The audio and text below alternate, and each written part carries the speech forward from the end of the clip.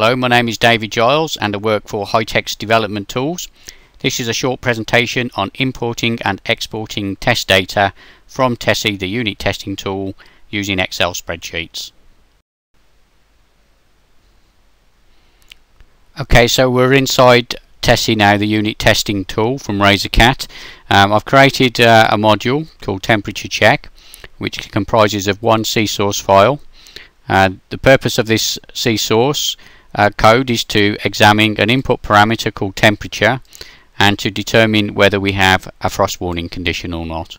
It's a signed parameter and its normal range is between -100 and +100, and it will return a value which is an unsigned char, and that will take on the value of either fault, which is a hash defined value of 255, false, which again is a hash defined value this time of 0, or a value of true, which has a hash defined value of 1. And you can see here that the software checks to see whether the operation is within its normal operating range of -60 to +80. If it's outside of the operating range, it returns with a value of fault. Otherwise, if the temperature is less than 3 degrees, it will return with a value of true, and if the temperature is greater than 3 degrees, it will return with a value of false. So it's a very simple function, and what we're going to do is we're going to use a spreadsheet to input data and expected return values for this function. So returning back to TESSY, I will generate a first test condition for us, a test case. I'll click on Add Test Case. A white box indicates that we have no test data present. I'll double click on this and fill in some values for test data. I'll do this initially for the first test case, so I'll have a value of -100 degrees. And we'll have a expected return value of fault for this. So -100 degrees in our frost warning software will generate a return value of fault. I close the test data editor, and you'll notice that the white icon has now changed to a yellow icon to indicate we have complete test data. I highlight the test case, come up to the Tools menu bar, and from here I will select ImportExport. I'll make sure that the export radio icon box is ticked here, and then click on Start. And TESSY will now generate an Excel spreadsheet for us. The advantage of doing it this way is that TESSY will pre-format the spreadsheet for us with all the columns and all the parameters that we require to subsequently fill in additional test information. Okay, so TESSY has now finished exporting that, so let's have a look at the spreadsheet which has been generated. I'll come down here into the file system and then find the spreadsheet which TESSY has generated. I'll double click on the spreadsheet, and you can see that TESSY has provided us with a spreadsheet with several tabs available on it.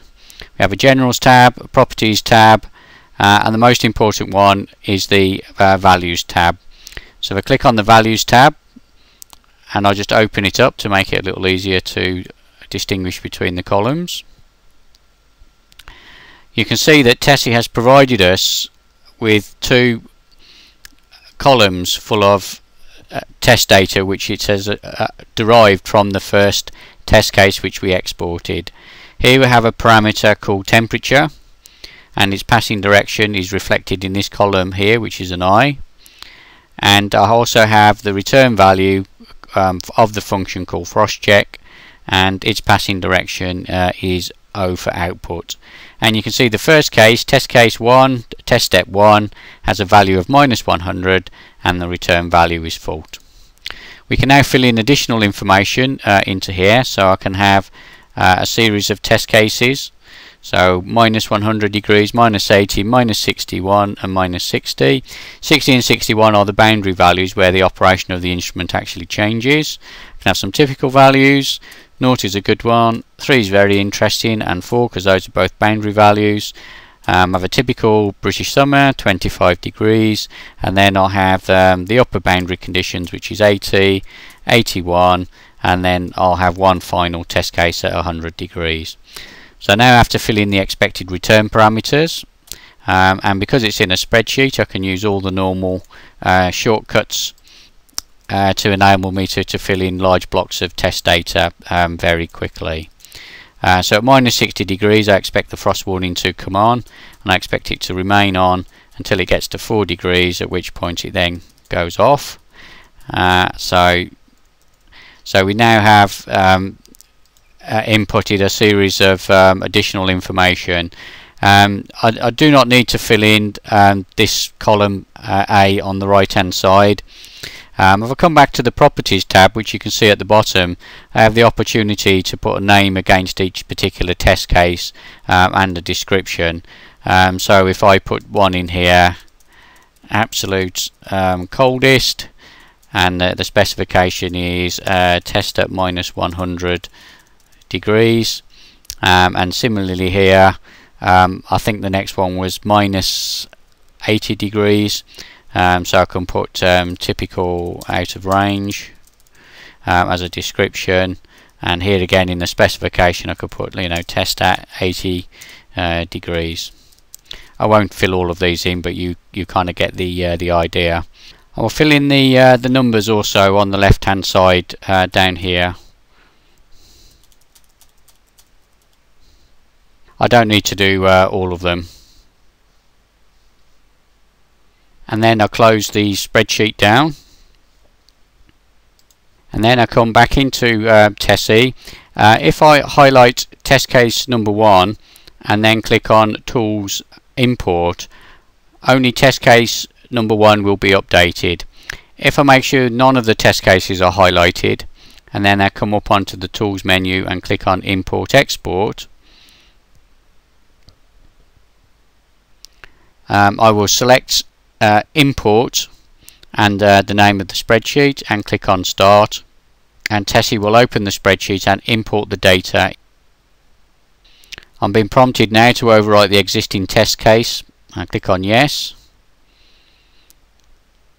and the spreadsheet has now been fully imported, and as you can see we have a description now for the two test cases, and we also have the specification information as well. If I highlight all of these and click on the Razorcat icon, I can now generate some test information for us. We can run the test to see whether these test cases will pass or fail.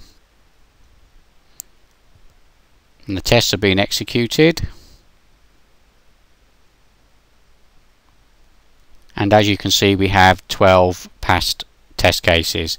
If I click on the monitoring icon, we can get some information on code coverage, and as you can see here, we have 100% MCDC coverage, we have 100% branch coverage, and when I highlight on the diamond, we get the atomic decision truth table for that particular if statement. So if temperature is less than minus 60 or temperature is greater than 80, you can see that we have 5 test cases which took the true path, and we have 7 test cases which took the else path, and you can see also from the table that we've satisfied the requirements for 100% MCDC coverage on there. And that completes this short presentation on importing and exporting test data from TESSY. Thank you. For those customers in UK and Ireland, you can find additional information on TESSY, the unit testing tool from Razorcat, on the Hitex website www.hitex.co.uk, or please contact myself, David Giles, on dgiles@hitex.co.uk. For other regions, please contact my colleague Frank Buchner on frank.buchner@hitex.de.